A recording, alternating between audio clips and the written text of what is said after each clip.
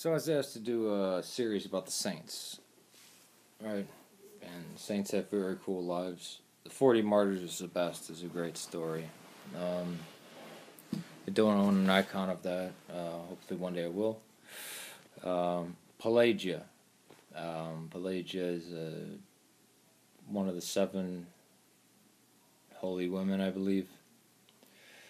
And a Roman officer wanted to marry her. Now, she had already given herself to the chaste life of celibacy. This is pre-monasticism.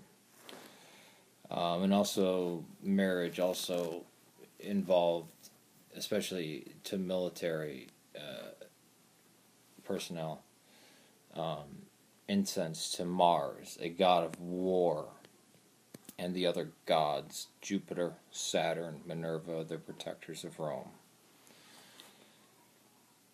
So she said, she couldn't get out of it, and she said, let me go change. Because she was a few stories up in a tower.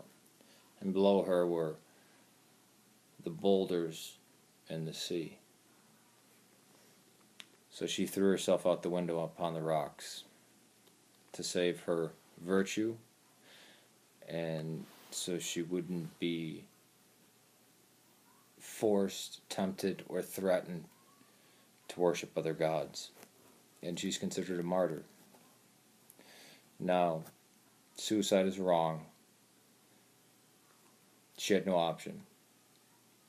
She did have an option: worship other gods or die.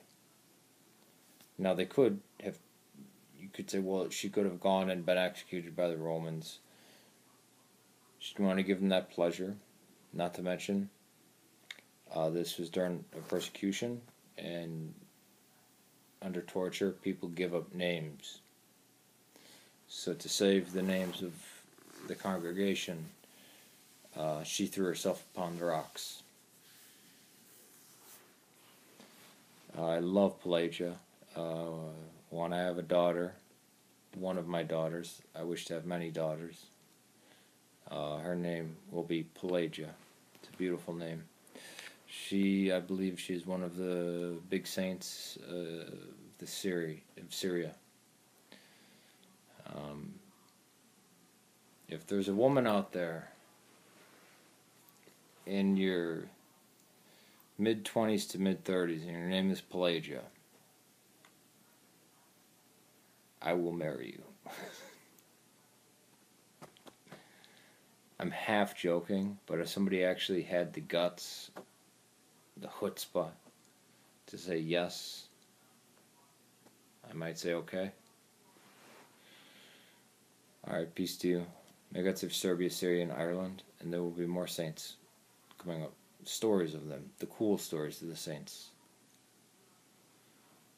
Like, well, I won't put any spoilers in.